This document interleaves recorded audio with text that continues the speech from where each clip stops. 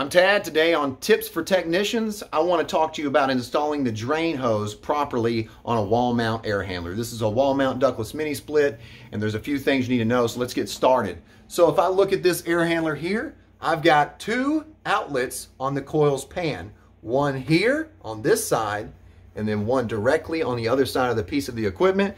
The actual coil pan spans the length of the equipment, and you need to make sure that you hook up that certain outlet that is closest to your drain's termination. Now, this drain right here is right there, right? But it was hooked up on the other side over here.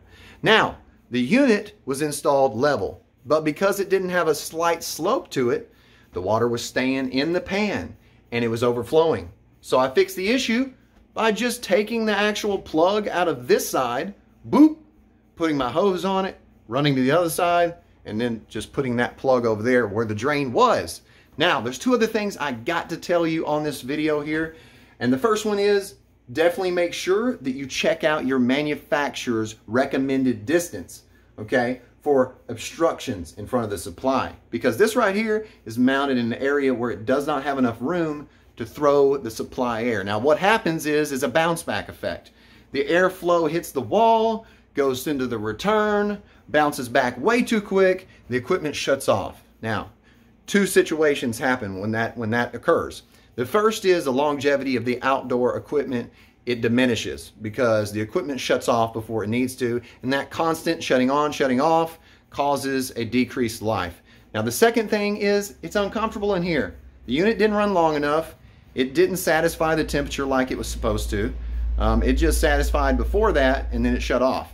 So definitely make sure that you check out your manufacturer's recommended distances. Usually with Samsung and a 1-ton unit, just off the top of my head, 15 foot in front of a 1-ton unit. So 15 feet. This right here is about 4 foot, okay?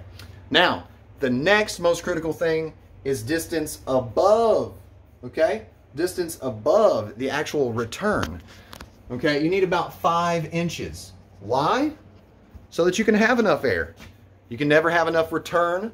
And if you don't have enough return, you won't have enough supply. These are a few tips. Make sure that you adhere to the installation manual so that you know how to install this unit properly. If you guys have any more questions about wall mount air handlers and the drain hookups, please comment below. Don't forget to subscribe. This is Tad with Techs for Tips. Just kidding. Tips for Techs. See you guys.